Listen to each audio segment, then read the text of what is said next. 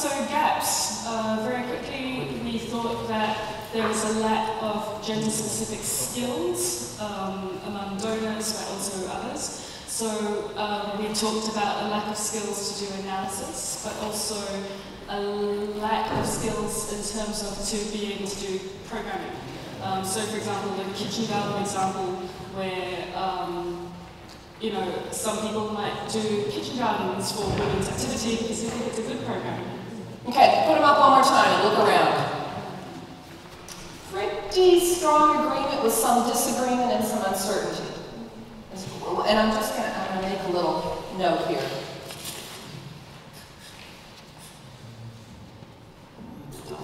So this is, but there's some of those. Okay, then we'll come back to it. Go ahead. Okay, and then we talked about a lack of evidence and a lack of arguments. So in evidence we talked about lack of gender disaggregated data, that would support our programming essentially. And also we talked about a lack of arguments. So for example, we don't really have the economic arguments put together in specific cases of why women's economic empowerment is a good idea or gender equality is a good idea. And access to land, women's access to land is one example. I need to do a better job. A little more diversity, more yellow, so, okay. Okay, you guys think we have enough data, enough arguments? Can we ask somebody from the group or no? Can you what? Can we ask? Your folks said. We're going to come back to the ones that have, oh. I wanted to ask some of the presentation. What we discussed in the group was... One second, wait for the mic. We got to capture this. But I'm going to ask you to be very succinct. When we said that we lack results and evidence, it's probably we like to have it packaged and presented in a better way. I don't know if, does that capture it or not in essence relating when we discussed it?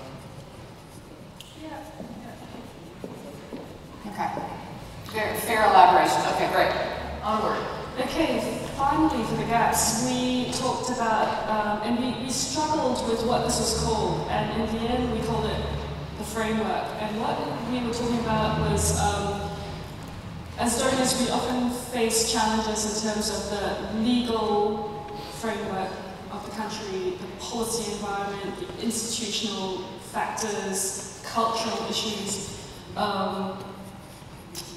And so, you know, for example, about women's access to land, women's access to other productive resources, women's access to credit, all of that is about that whole legal, institutional, cultural issue. And that was a big gap. That's a big set of gaps. Big set of gaps. It's a whole family of them. Green and yellow again. Slightly more green. I'm not being scientific, okay? Okay, opportunities. Opportunities. So we debated a bit about whether or not we just wanted to take this and use a log frame approach and just flip them over. And we decided that no, we were actually wanting to be more, we wanted to do something different. We talked about the fact that as a global donor platform, we should actually perform some kind of coordination role where we can actually coordinate in terms of learning, in terms of sharing ideas and other things, but mainly about learning and from our existing programs. Okay. We also did talk about how there are other coordination platforms around already as well. So the next one is about, we called it Joint Research and Action. And we spoke a bit about the fact that, as the platform, we actually have the opportunity to commission maybe studies or a meta-analysis as to what actually works. We did talk a bit around the fact that we've been doing this kind of work for decades, and there's clearly something that doesn't work very well, and maybe we need more innovation, maybe we don't, maybe we just need to do it better, but maybe we actually just need to also learn more about where we're perhaps repeating mistakes. And we also talked about joint action, which is about the advocacy side. You started putting a suitcase full of things here. Yeah, but I mean, let's just summarize this as mainly research. Maybe. A little more mixture there.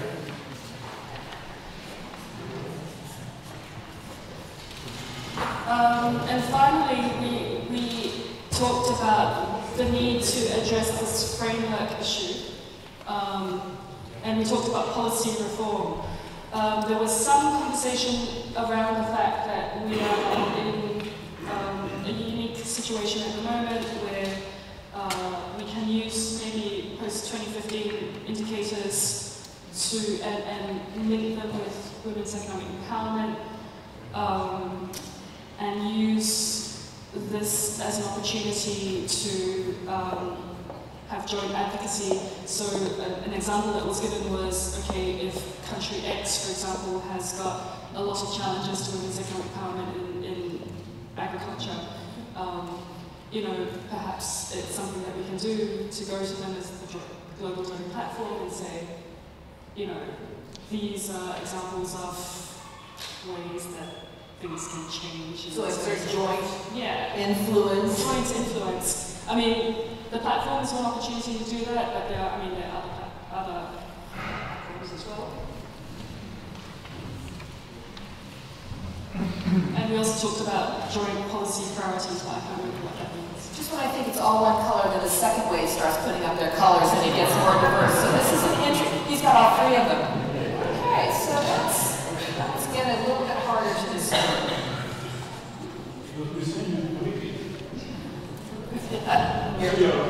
Yeah. Okay. So what I'd like to do is move through all four and then pick up on anything that really pushes your buttons, so to speak. So next we have yellow. Here she comes. Thank you. So actually, I think there's some overlap already to an extent between what we talked about and the other group, which is quite nice, I guess, for our joint understanding. And the first thing we talked about is a lack of, as has been discussed a lot today, really understanding the context that women are living in and their own knowledge. Sort of between those two. I think it was really trying to draw on existing sort of understandings of how to manage COPs, this type of knowledge that we don't necessarily fully draw on. Okay.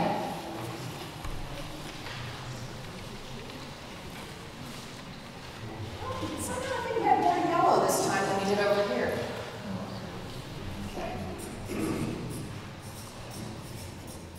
Okay. And then we actually thought there was a bit of a tension here, because on the one hand we really want to understand context in different places and so on, but we also think you don't need to always, every time, reinvent the wheel, and there are some lessons that we can learn through, you know, a better sharing process. And the word we had in particular was meta-analysis and exchange of knowledge via this type of platform. So again, mapping on pretty much.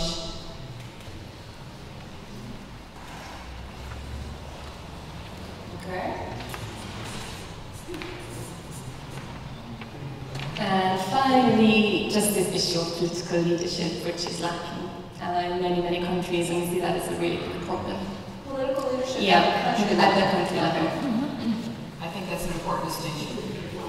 Because when I saw, I wondered if it was political leadership from these organizations. Okay, yeah, the green, and then some. A couple of key centers there. Okay. Okay.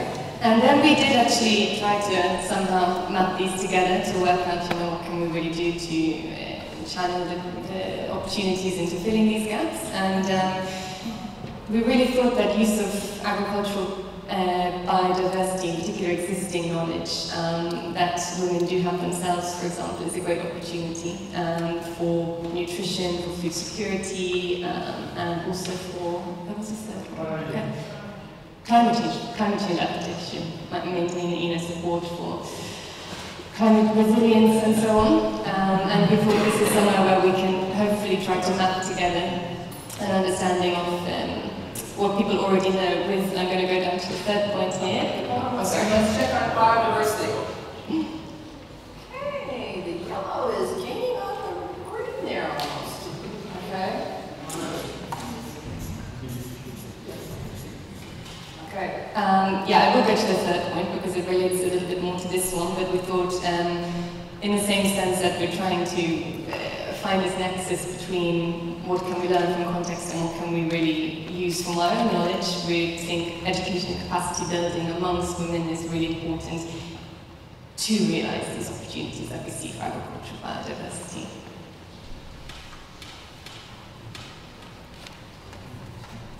Okay, green and yellow. Was there any reds there? That was the first one with no reds whatsoever.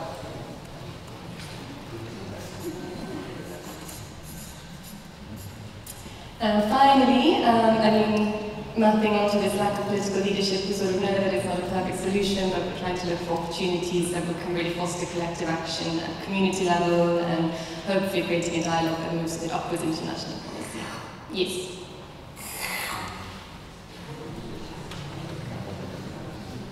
Okay, I see a lot of people not putting their hands up, so that also makes me wonder, do you understand what she meant?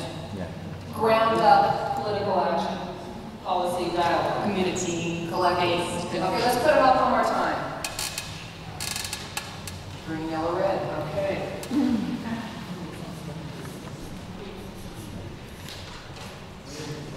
Okay, thank you. Okay, moving on to red. Speaking of red, it means nothing in signification here. It's the color the stickers were. We in the red group, we talk a lot. And talking about herding cats, that was, yeah. Meow, yeah. The first cat we sent through a lot of talk. Should we talk about enabling environment or is it really governance issue? And we ended up, we said, the problem facing women and in food systems is a lack of inclusive governance that is stimulating their progress. So that was the big one. Lack of inclusive governance. Wow. Okay, we have 3 yellows and the rest green. So far, that's our strongest green. And the second one was really the prioritization and ownership. That really people, both at donors and at local level governments, they really need to put their act together and prioritize and put the actions, the right actions first. Prioritization of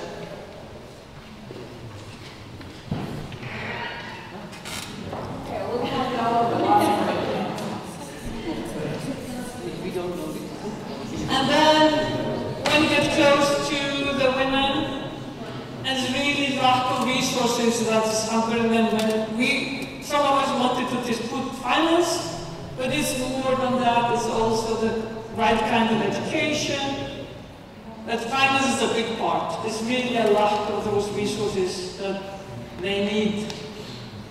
and lack of financial resources. Did I hear you prioritize that or not? We talked a lot, and then the education is a big part, and correct education, so but finances is a big part.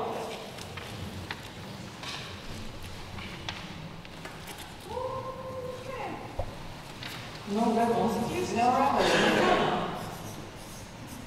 And then we didn't really have much time for the opportunities, but we had a very good point, is support concrete actions, walk the talk. I'm curious whether there will be any red for that. Ah, there's a red for that. Okay, that's interesting. Were you being provocative, or just, you know, you really think there shouldn't support concrete action? Well, which ones? Exactly. The whole so that prioritization thing. Yeah, of course. And then when we talk about nutrition in this aspect, we had people that are recently going from being a recipient to being a donor, and we really need to think about if we are mirroring our own consumer patterns over to some other societies, and we might need to study the consumer patterns and behaviors when we talk about food security and nutrition in developing countries. Do you mean exporting our bad habits? Yeah. Okay. We might be doing that sometimes. I see some hands not up. I'm just kind of. No, so the opportunity is to study, you know, these links. Right? Okay, one more. Yeah, we think that it's opportune to bring some more integrated value systems into play, that you link things better.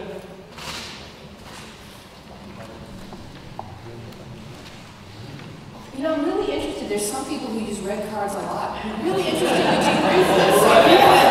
He was in the group. It's very interesting. He was in the group. Put your cards up again and look at your colleagues. Pay attention to what your colleagues are doing. That's the opportunity. Okay. Thank you. Okay. So now we go on to blue, which is intriguing me because the chart is empty. So this is like very juicy. We talked a lot. So, they're doing the reveal. let me show you this.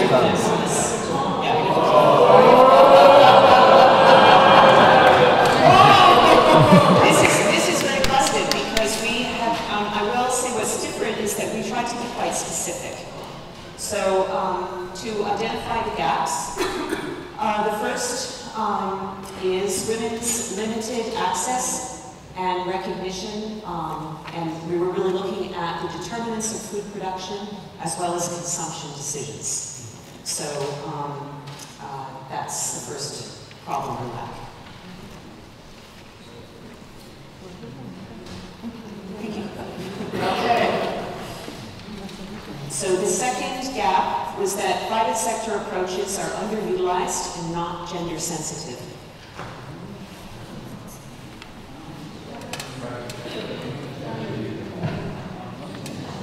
Present company accepted, right? Naturally. Okay. Was there any reds on that one? I didn't see any reds, but okay. So the third is that we really need value chains to be inclusive of sort of women's needs, but they need to be market-based to be scaled up.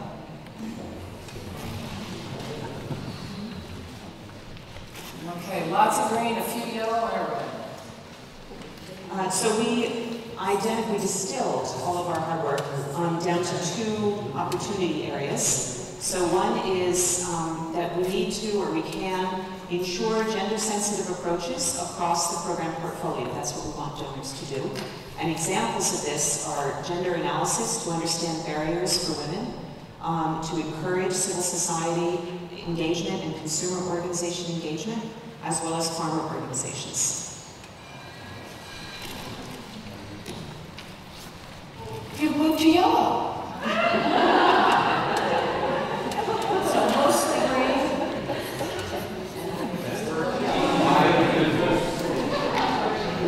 So the second opportunity really spoke to our second and third gaps, and that is that we really want to increase effective partnerships. So we're talking about public-private type partnerships. They need to be local, regional, international, and we want them to use market-based approaches. For example, there's opportunities for health, nutrition, and agriculture partnerships. There's opportunities to leverage information communication technologies for women, for example, for market information and behavior change messaging. So those were really not effective partnerships. Okay, hold on 1 second. Yeah. I just want to provide a short bonus round. The bonus round. So where we started off was we tried to get onto the same page about what a food system meant. So to put our conversation in context. And we felt that that was really the purpose of the food system is to deliver food and nutrition. It needs to be good quality as well as sufficient quantity. Agriculture feeds in and it has a big impact on health. And the system itself are the institutions and actors that make this possible. So it's everybody from farmers and scientists, households, markets, policymakers, etc. Would the environment be part of the system? Yes, absolutely. It's all those pieces. So we just wanted to put we felt it was quite important to put our dialogue in the context of the overall food system and how that works for women and how women's empowerment engages within that system. Okay. What do you think about their definition?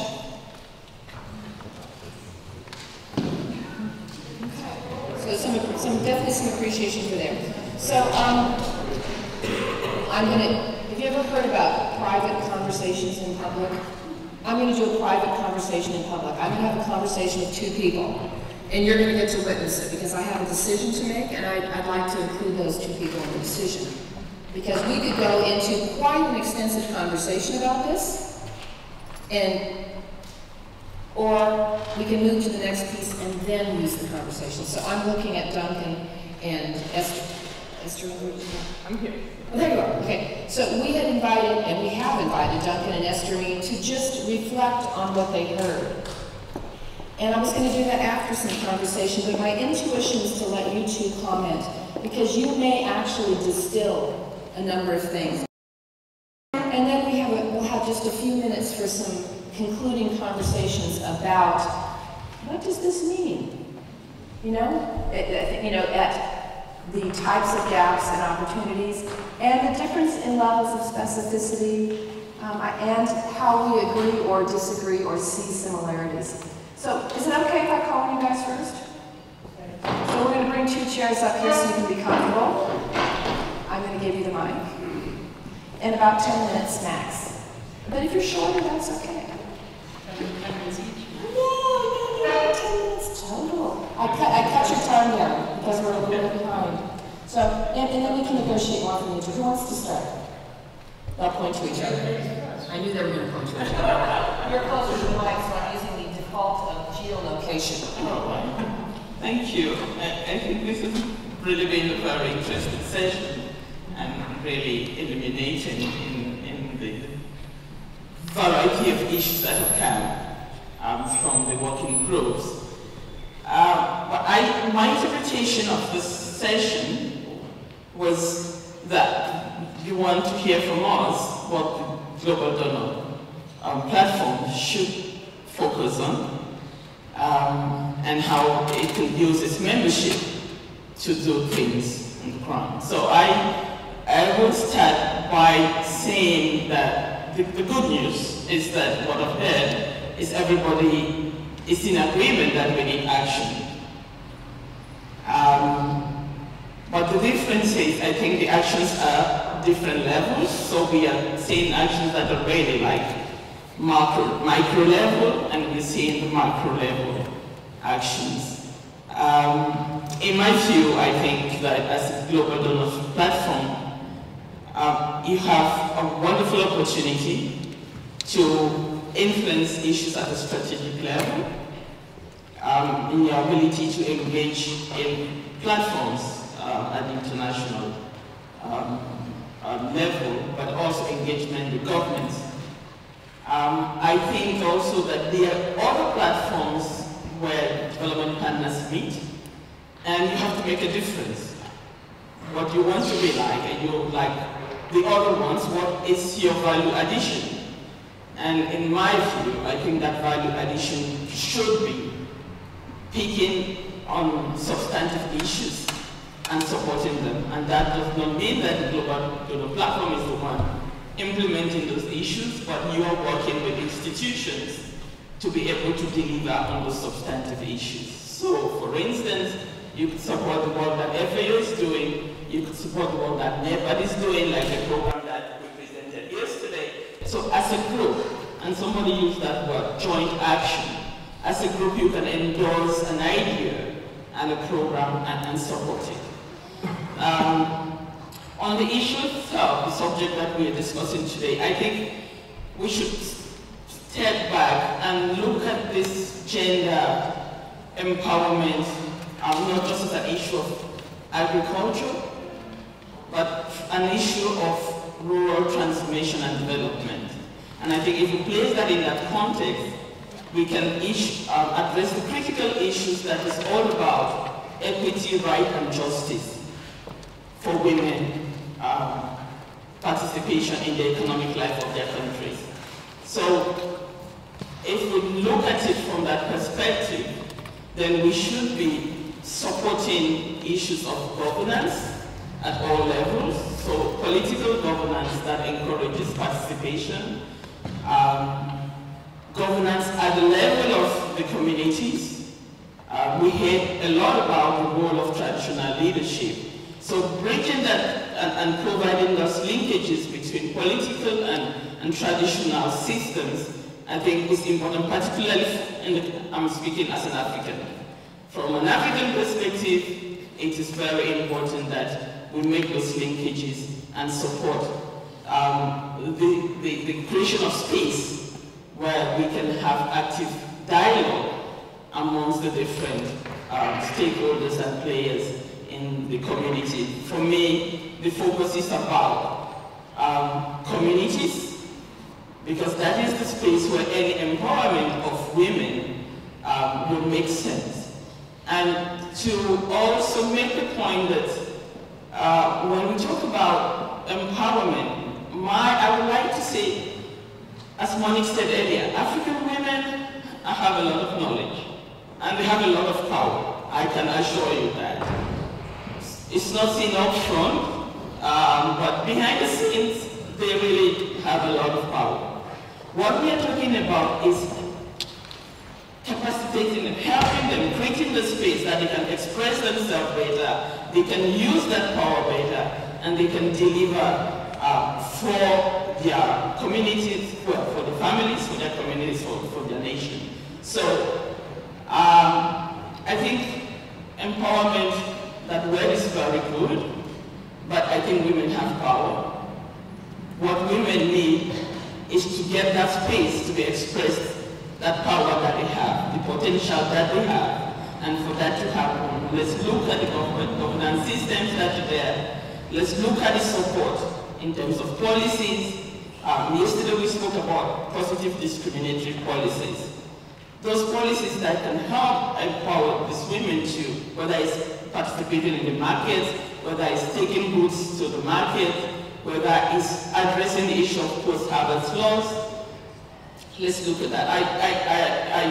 I always remember some years ago when I used to work in WWF, we visited a project in the field, and we were working on bushmeat project, telling communities not to eat bushmeat. And the lady whom we spoke to, she said to me, you know, my daughter, I'm really glad that you people are here.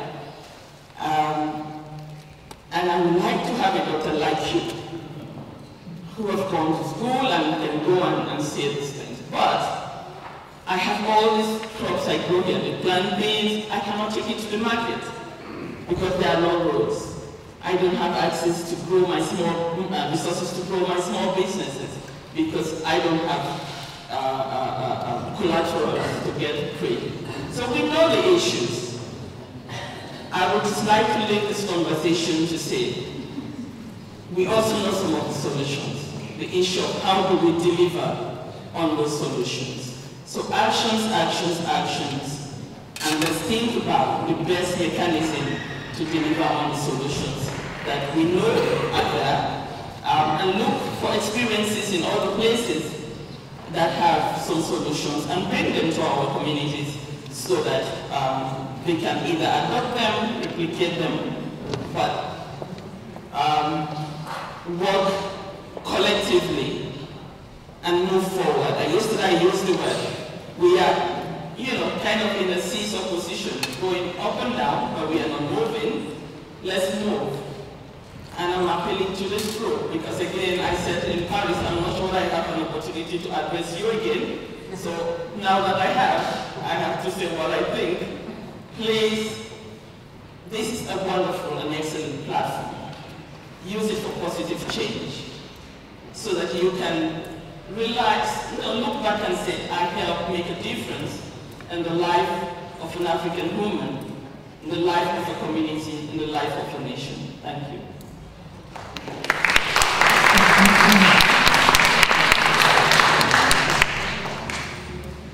Okay, well, I don't know how I can follow that. Can you hear me? Like that. Oh, wow. It gets louder if you pull it away. Okay, so I'm Duncan Pruett. I work for OXFAM, and I'm in the process not of developing a gender program, but our global land program. So I'm, to a certain extent, I would say I'm not a specialist. What I did to try to prepare for this session was I came up with a kind of scorecard. So I tried a sort of technical approach of the issues which I kind of, partly on behalf of OXFAM, but partly on behalf of myself and what I was looking for, I could grade what came back from the working groups, just to give a personal perspective. That was what I was encouraged to do. So I'm going to start with a bit which made me feel a little bit less comfortable when I heard back from the working groups. I've written a list: more evidence, context analysis, more knowledge, education, gender skills, policy reform, sharing information and coordination, resources needed, concrete action, unspecified. So there's nothing wrong with that list, but it's remarkably general and remarkably unspecific. And I don't think, it doesn't feel to me like it reflects the expertise and the progressive stuff that we've been hearing through the rest of the day. So, at the risk of being unpopular, I wonder why we couldn't come out with a clearer agenda for action, or why there's so many things which sound a bit woolly. I mean, these are obviously fine things to do, but I don't know. I wonder why isn't there more convergence on specifics? So that's a question back to people. I don't know the answer, but I also listen to the different groups, so I see a green card there. I'm not asking for votes of this. But I'm going to go through my list. I came up with 6 factors of things I was looking for coming back from the working groups, and just tell you a little bit about those things. So the one was at the top of my list was, actually it's not in order of importance. Well, the first thing was increasing the political voice of women. And that came up a little bit earlier in the day. It did come back from, I think I saw it in the red and yellow groups mentioning that. So I was pleased to see that there. But actually for us that's really central because you want to support the demands of women themselves to ask for what they want. It's probably hidden in some of those general things. The second one is changing social norms through change of attitudes and beliefs. And there were some references today to use of media and celebrities and things like that. But it didn't come back very much, I thought, in the working groups. And I wonder whether we shouldn't be really being more ambitious here to think about how to change things. And there's plenty of examples of great stuff happening there. And at Plug OXFAM, we've developed a sort of docu-soap, for instance, in Tanzania called Female Food Heroes, which follows a group of women through a whole range of issues that they face, and the public voted for their hero or heroine. And the heroine actually used the prize money to buy land, by the way. So a plug for the land program. But there are a lot of examples like this which are out there. But I didn't see it coming back. The next one was this thing, creating an enabling environment. Of course, that's a bit of a dull concept. we've got a paper outside called Meaningful Action, which is I don't think it's massively radical, but I think that we, along with many others, have already worked out what an enabling environment should be. So do we really need to work it out all over again? We should just be prioritising it. It maybe came back like in one group, maybe in the green group. Now, I would say that in strengthening women's land rights is an important one. A lot of people have mentioned it during the day here. Obviously, I'm going to mention it because that's the program I'm promoting. In the 35 or so countries where OXFAM has land programming, strengthening women's land rights is nearly always a key component of it. And it would be, we believe that that's really a key way of empowering women, and it would be great if that was taken up or looked at more closely by the platform. And I think it came back a little bit maybe from one of the groups. Companies take a systemic approach to gender. I did see the green and blue groups referring to this. Is that 2 minutes? Oh, I can do that. Yeah, so you all know, or many of you will know, that OXFAM run a campaign to challenge the food and beverage companies, the biggest ones in the world, to tackle issues like land and gender and climate. And the biggest companies in the world, the ones that are sourcing a lot of the commodities that are being exported from developing countries, are very, very far behind in this area. And it's not a question yet of whether they put in systems, although we heard some great examples today. In most cases, it's about whether they have yet understood and analysed these issues in their own supply chains. So, and there are some big ones that have now made commitments on this, like Nestle and Mars and Mondelez. But there's a long way to go. At the moment, we're still at the level of commitments, and it really needs to be turned into action. So there's a lot more to be done in that area. And finally, and I know someone mentioned it earlier today, promoting women's land rights or women's rights explicit in any program design. How is this program going to promote women's rights? That's a central thing. I didn't really hear it coming back here, but I would have thought that it would be a relatively obvious one for donors to take up. Because our experience is that by making it explicit, then you get better outcomes, which more equitable outcomes in the end. Okay, I've got 2 things and then I'm going to stop, right?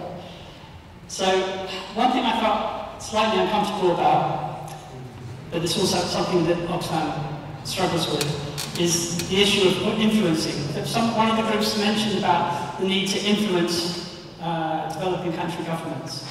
OXFAM does this too, and we're also lobbying and directly trying to convince developing country governments, but I think that it has to be done in parallel at least, or taking into account the aspirations and the demands of the people in those countries themselves.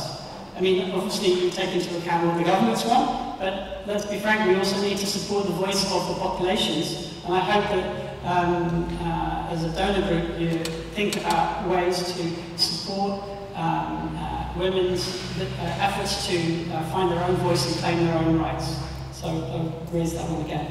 And then my last point is about something which my colleague Laura from the Slow Food mentioned this morning, is that there's a big systemic challenge here. That even with all of these initiatives and programs that the donor group can set up and put into process, they may not actually challenge the bigger systemic issues that are on the table, and I don't know how the donor group tackles it, so it's another dilemma for us all. If the dominant model in agriculture remains large-scale, land-intensive investments around the world, these are a model which generally takes women's land away, and it's a model which tends to give women low-paid, low-quality jobs. If that's the predominant model, which all the political elites support, then how are these programs that we're going to do going to end up challenging that major challenge to women's economic empowerment. So that's a challenge which I'd like the Diamond Group to think about too. Thanks very much. Sorry for talking so long.